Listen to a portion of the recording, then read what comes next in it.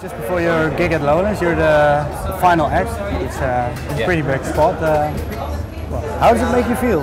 It's great. It's just good to be closing a festival, and it's the first time we've done it. It's the first time we've headlined a major festival. So yeah, we're excited. We're really looking forward to it.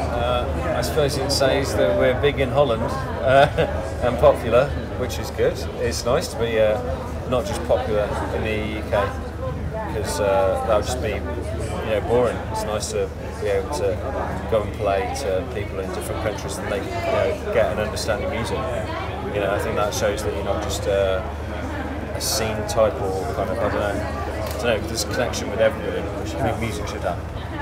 And that's what you wanted? Yeah. We try and make music that people connect to and can really take a grip into. Can you compare the band with like a year ago when you were also playing it? Well, when we played Lowlands last year, I remember it. It's a great gig. It was a lot of fun. But yeah, it's just different. Things always change. People's lives change. You adapt to what happens. We're still very happy. And we still love playing music.